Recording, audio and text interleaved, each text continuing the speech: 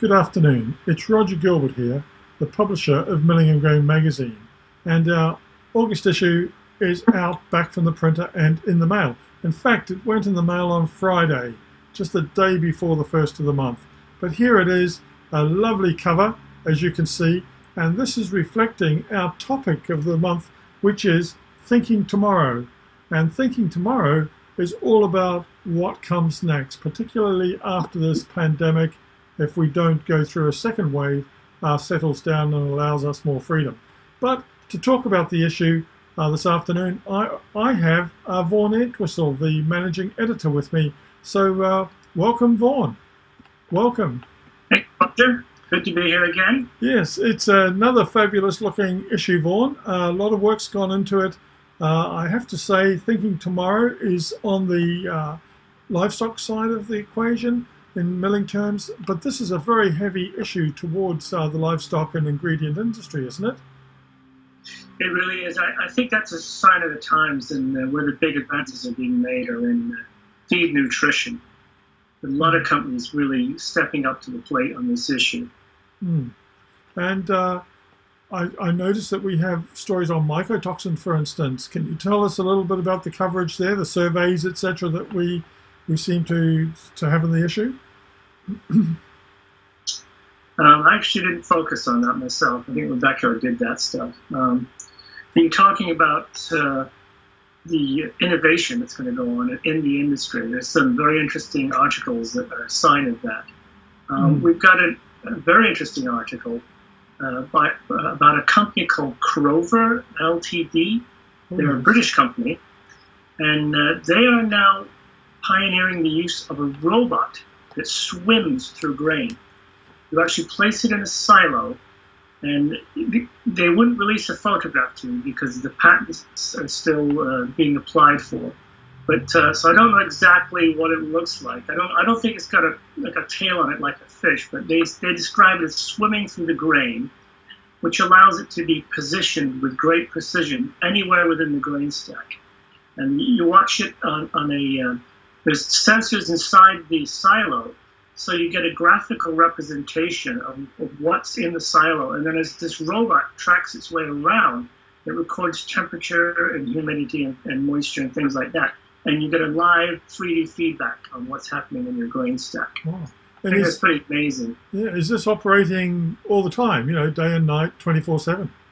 I think what they do is they would put a robot into a grain stack and then do an analysis, drive it around inside the grain stack, let it swim around, and give you a 3D picture. So if you've got a hot spot or you look for potential infestation, it's going to show it, and it's going to show exactly where it is. That's certainly that's certainly a topic of thinking of tomorrow. And our main feature cover, as I mentioned earlier, cover is about Thinking of Tomorrow, and that is by Dr. Eckel. Do you recall that, Paul? Yeah, there's a couple of articles about the use of phytogenics in feed. We've got one from Biomen, who, of course, everybody, their name is synonymous with phytogenics, and also one from Dr. Eckel.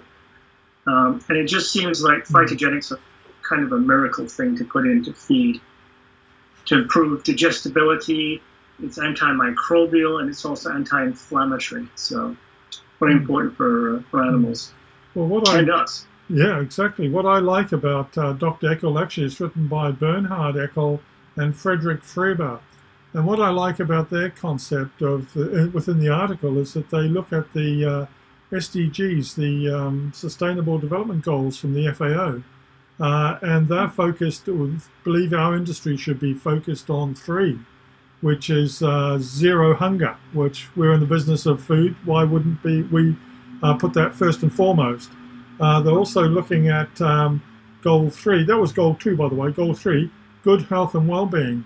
And Dr. Bernhard Eckel sort of equates this to feeding animals, of course, and their additives, etc. And of course, the other one is way down at I think it's goal 12, responsible consumption. So I think the industry, COVID has made us focus a little bit more on what we're doing as an industry in terms of meeting the human need, and we're looking to actually transfer that into meeting the animal need as well. So that's, you know, in keeping with your grain technology piece, I think this is a very enlightening subject that we're dealing with this time. Well, Vaughn, what else took your eye in the magazine this month? Well, Bueller's got a very interesting new product for rice processing. Which, if you think about it, more than half the world's population is reliant on this staple, this food staple of rice. And their new product is an automatic rice whitener, which was news to me. I don't really know that much about rice and why the importance of whitening is. Do you know that? Well, yeah, whitening is everything, of course. You know, there's a quality is assessed by whiteness. And particularly people who consume rice as a staple, it's very important, the whitening of rice. But yes, I you know, until I read that, I didn't realize just the importance that is associated with it. Okay. Well, I mean, Beulah was also in there in our news section. They've opened a Beulah Go. It's a new food application center in Minneapolis in the States, and where they can sort of experiment with different food products, mainly around biscuits and cereal-based products, and some non-meat products or meat replacement products. So Beulah's doing some very innovative things as a follow-up to their digital presentations that we sat through or we experienced early in the year, early in the pandemic, in fact. Is there anything else that's taken your eye in the issue? Yeah, I actually sat in on a webinar by the company TSC. It's a Swedish company. I can't remember now where it's from. But they specialize in the manufacture of square silos. Oh, yes. And the big advantage of square silos, of course, they're much more space efficient because you can pack the silos together, you can put them in a building, or they can be freestanding. And these silos are very well engineered, so the tolerances are incredibly tight. And they don't get things like dust accumulation within them because they're so well sealed from one component to the next. The other advantage with the square silos is you can have multiple sizes within one kind of boxy complex of these silos. You can have smaller units and larger units. And one of the important things is you've got to size your silo to the throughput you need, because you don't want the not enough grain coming through when you need to process it, and also you don't want too much so it sits in the silo for too long. That's something I hadn't thought about with silos. You know, with the ground ones, you tend to have just one size, and that's it. So, yeah, interesting company. I see. Yeah. I believe they're in Belgium. But I also noticed in this issue that you know, as you said, we had Biomin in there, and but also the reference to online seminars becoming more of a standard format for us. And we do run that page on page 10, which we look at Magged TV, which also includes webinars and other things like that. But that just reminds me that, you know, we have our own online milling school now. And it's basically a webinar, but it's running every week. Have you sat in on those, Vaughn? Yes, I have. They're very well done. They're very slick. You had some very good presenters when I was watching it. Yeah. Well, I particularly like the detail they go into. A lot of that detail you certainly don't get in conference presentations. Yeah. And even though there's, you know, we've got only 2 hours, there's only 2 presentations. So, and they're quite in depth. So, and we've had some fabulous comments from people around the industry. And the 4th one is coming up this Wednesday. So, you know, if anybody's interested, onlinemillingschool.com is where you find out more information and can register. I'll tell you another interesting thing I've noticed, Vaughn, and I know we discussed it some time ago, but it's interesting to note that we're actually linking the print version, stories or features in the print version with those subjects in previous issues. I mean, this is quite innovative. You see it all the time online, where you can click on a related story or something published earlier on this subject. But in print, I have not seen it anywhere, and this is the first issue that I've seen it, which is our own innovation. So for the print readers.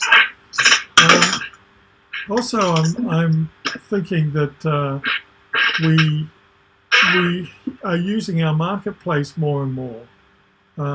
We're also putting those little tags at the bottom of the features to direct people to our marketplace, where they can find out more information related to those companies that manufacture that type of technology. What else, Vaughn? Well, we have, of course, our extrusion conferences that we've been running, and those have been very well attended. And in line with that, there was an article in there by Amanda's Call about their latest extrusion equipment used to make pet food and fish feed. And extrusion is an amazingly versatile discipline for making all different kinds of feeds and all different kinds of consistency. It's pretty amazing stuff. Yeah, well, we had Amanda Scarl as our guest editor this month as well, didn't we? That's right. Yeah. Yes, I think you're referring also to the aquatic aquaculture extrusion or aquatic extrusion conference that we held over a 2-day period. And there is a double-page report in here from all the speakers. And once again, online conference split over 2 days. Very intensive. We had quite a number of people signing up for that. So, I think that those sort of things are providing a much needed service that prior to the pandemic, we didn't really fully appreciate the way that might be taken up by industry professionals. Okay. Events, any comment on the events? We've been constantly changing dates of events. Has that slowed down? Have we got firm events and dates now? But it's slowed down, but they're still changing. I mean, it's because as this thing with COVID-19 develops, I mean, unless you've got a crystal ball, I don't know how anyone could ever set an accurate date for when the economies in all these different countries are going to open up again. Yeah, well, I know VIV is opening up in China. I mean, I think as early as September, they've got a VIV China, which is the local Chinese edition. They want to do something online with us as well to complement that. VIV itself in Asia is all guns blazing. They're out there promoting their upcoming shows for next year. So I think, there's a lot at stake actually in the exhibition conference area.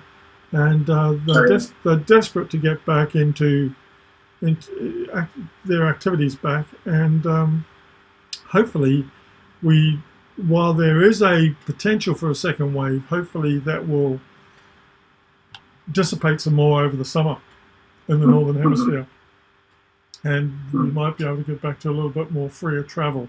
But at the moment, as you and I know, we're not going anywhere, are we? No. We've got to self-quarantine for 14 days when we come back home, so that sort of slows it down a little bit more. But at the moment, we're just watching to see what events. But we'll be there as soon as there's an event that we can attend. We'll certainly be back in this one as well. Any final words, Vaughn? I think I had another interesting article by an Indian gentleman, Mr. Bardwaj. I think that's how you pronounce it. And it's about pre-storage silos. So what you do when you've got grain in the grain pit, you can't put it in the silo because it needs to go through the cleaning facility.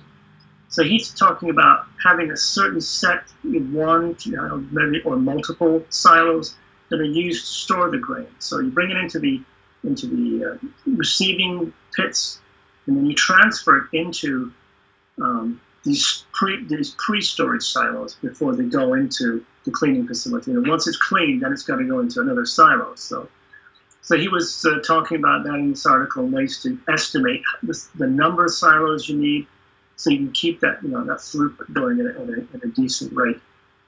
Yeah. So, I mean, that's a different concept entirely.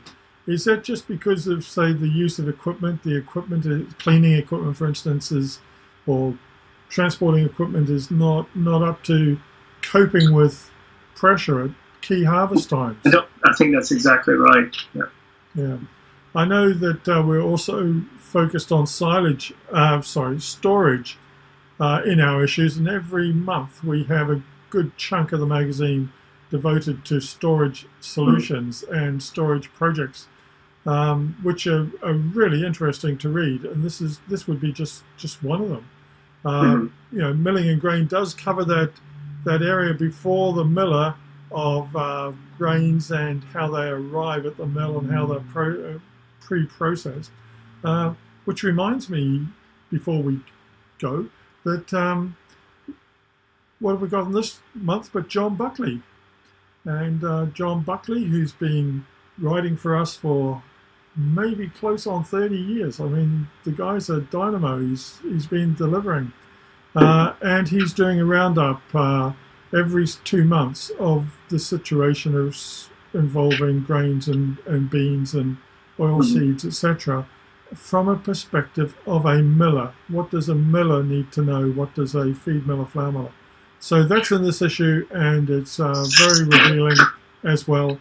And finally, Vaughn, did you get the opportunity to read the interview this month? This is Hao Bo, who is the chairman of Zhenchang. And it's great to have him back. He was in our magazine maybe 6 or 7 years ago. He's one of our first interviewees. And he's back sort of explaining a little bit of the background on his company, of course, but also the consequences of COVID-19 on his business.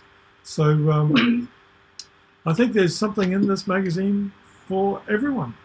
And with a good focus this month on livestock, food production, storage, etc. Any final closing words, Vaughn? Well, the magazine just keeps getting better and better. And if you're interested in having an article about what you do published, we're always looking for editorial content. So please keep us in mind. It costs nothing to be in the magazine, and you're being seen by people all over the world. So. And it stays around for a long time. You know, people don't just read it 1 month, it's there for the duration. So it's a very important method of getting your messages across, and obviously the technologies that you're developing or using, and nutritional products, etc. Okay, Vaughn, thank you very much. I hope you're full steam ahead with the next edition, the September edition. Yeah. And we look forward to seeing you this time next month. Okay. Thank you, Vaughn. Thank you.